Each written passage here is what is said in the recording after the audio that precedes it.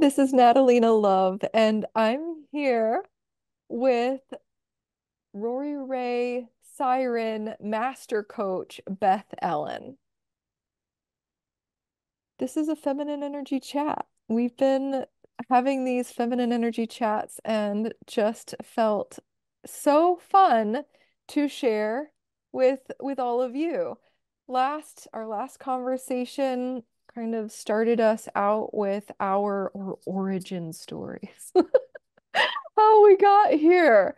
What brought us to Rory's work? How we're using Rory's work and time, the time aspect. Time's always kind of a factor, even when we are like, we have all the time in the world. Even with that mindset, which I love so much, when time disappears, when you're with people that you love and you're doing things you enjoy, time flies, they say. Beth and I were joking as we were putting our notes together of what do we want to talk about? And I was like, well, how much can we really do in 10 minutes? You can surprise yourself in how much you can do in 10 minutes. You can be surprised at what can happen in 3 minutes. And well, also the whole dynamic and dilemma of waiting around by the phone. Now, this I don't know that people joke about this in the same ways as they used to be like, well, I'm not just gonna be home waiting by the phone, waiting for him to call. But nowadays we're wireless, we're cordless. We but yet we're still waiting. We're constantly checking our phones. We're constantly waiting for his text. We're constantly waiting for the emails, and we're still all juiced up about what a man is doing and how he shows up or doesn't show up. So, ooh, quick feminine energy chat on all of this good stuff. Yeah, it's funny you mentioned the waiting. I remember when I did have a cord phone on the wall in the kitchen. I'd pick it up and listen, see if there's a dial tone, make sure there's no phones off the hook somewhere else in the house. When you had to hang up and listen. You Yeah. know, Crazy. Then we had a cordless phone. I even had my own phone line at one point. Check it, push the button, listen for the dial tone. Got to make sure it's working. We got to hang it up quick because what if he called right when I had picked it up? He's gonna get a busy signal. Whew, goodness, I tell you, you know. What? Nowadays, there's not even like long distance like fees. Like, oh my gosh, Right. my No friends and excuse. I calling our crushes as like young teenagers and then getting all giddy and being, like, oh no, what if his brother answers the phone? Or what if his dad answers the phone? Right. Oh man. Whew, I tell you. So what do we do? I mean, but it's interesting because I think that there's still a waiting aspect, you know. I always say I'm just a few steps ahead of some others, and I'm still growing and learning, and from the other ladies in front of me. But I used to be a really good waiter. We're not gonna, not gonna not, or I was a good waitress. We want to, I was really good at waiting, and Well, what do you mean by that though? Like, do you just mean like I just did it a lot and I had a good attitude about it? Or like the kind of good that's all like I was so good at waiting that like, I think I'm trying to write songs in my head. Like the boys right, come to the honey and like just I get what I want because I was so good at waiting. Like that kind of good. right. I think for me, honestly, I when I think about over the years, maybe I wasn't really ever a good waiter. None of us But are, right? right, but I still would wait. It it depended upon like who the guy was. You know what I mean? If it was a guy that I was like, I might be out running errands with my mom, and I'll check the answer machine when I get home, kind of thing. Back in the day, um, cell phone, you know, j- be out there living my life, and like, oh, my phone is vibrating, or oh, I hear a sound. Oh, I have a call coming in. But then if it's a certain guy, it was like checking, checking, checking. Like, did my phone go off? Did the battery die? Why isn't my phone ringing? I keep looking at it. So I think that's still waiting. Or what I actually, for myself, I would call it looking in the rearview mirror. Like I'm Ooh. living my life. Maybe I'm out. Like today's a beautiful day here in Portland, Oregon. Gorgeous day. So maybe I'm out by the waterfront, we're at a market or something.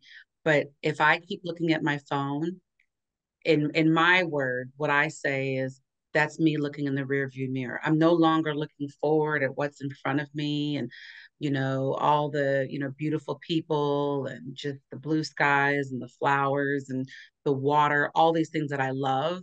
But I'm looking in my rearview mirror, hoping, and I'm almost wanting to turn around and see, is he behind me? Is he coming? Is he, that's what I call looking in the rearview mirror. So I think that having cell phones are great, Oh but yeah. we can still wait for sure. Um, I've even had guys tell me, I remember one guy I reconnected with, he said, you seem like you'd get mad if I don't call when I say I'm going to call or something like that. Don't we all And though? and it was so weird. I was like, no, I'm cool. Then I was like, well, don't say you're going to call if if you're not going to call. And he was like, see. But one of the things that I learned with the Rori Raye method is it's not so much to make a decision, I'm going to wait or I'm not going to wait or I'm going to be mad or I'm not going to be mad, but where can I turn my attention where it's on something that feels good? Yeah. Where or how can I turn my attention? Because you know, I mean, one of the things one of her tools, a list of 100 things. I love that because you make a list of 100 things and you might start off with just 5 things, but you add to it every time you think of something that would feel good for you while you're doing it. Or when I coach, I say, or you believe you'll feel good after you've done it. So for me, something that feels good while I'm doing it, drinking a cool glass of water, taking a walk, taking a nap. Mm. Those things actually feel good for me while I'm doing it. Something that would feel good for me, I believe I'll feel good afterwards, might be hot yoga. or or spending time with my mom and she's not feeling good. She's a little bit older. She's dealing with some physical things. So it's not necessarily an enjoyable time, but I feel good having done it after I've done it. And I feel so I go and see her regularly. So that might be one of those things. Um, some people, and these are things you can have things that you could buy and purchase, but you could have things on there listening to music, playing music, piano player, if, painting, whatever, things that feel good. So that's where your attention goes, and you'll notice you're no longer waiting. And then the Hmm. phone rings, or it doesn't ring, and maybe another fish shows up and it gets your attention, and you're like, oh, well, okay. I'm not going to keep waiting for somebody or something that's not showing up. Pay attention to what's in front of you. There's lots of beautiful things out there. I think there might be actually some technical terms for this, like active waiting, which I mean doesn't sound sexy at all, but like, I'm actively waiting. actively waiting. But like, what do you do in the time that like you're the time that you have and the time that you're excited for and the things that you want, when we all want things yesterday, but we're still not prepared for what we want right now. Like we all, as spontaneous as feminine energy is, we still love a man with a plan who courts us through this whole experience of you say you're gonna call us. And when you don't call us, it's all like, oh, were you not serious about actually courting me? Were you not even serious about liking me? Were you not even, like when you looked at me, were you not even looking at me? Like, I don't know. Like like all of this can just kind of just, you didn't even look at me when you looked at me. You don't even know my name or my eye color, Right. like but like that appreciation and coming back to that. And what you were talking about is when you get into the 100 things list and this is going to help me feel good right now, this instant. And then there's other things that you're like, okay, well, this is going to make me feel good later. So, like, you're doing self-care. You're actually courting yourself through how you want to feel in that whole process. And if we can do that for ourselves, we create that space for more romance, for more courtship, for everything we want. How are we doing on time? Got about 5 more minutes. Do you want to wrap us up here?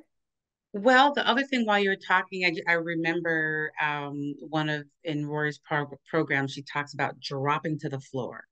So these tools work whether it's something, somebody you've been seeing for a long time and you feel like, but wait a minute, it wasn't just he ghosted one date. We've been dating for several years or just whatever it is. So it can be like not a big deal or a huge, huge, huge big deal. And she would say, like, just drop to the floor, feel it, everything. If you want to cry, cry. If no emotion comes up, then that's fine too. But at some point, you're going to get bored looking at the carpet or the floor, and you're going to be like, all right, let me get up. And that's something I've done. I don't have to do it as much, or I don't remember the last time I did it necessarily, but I did do it.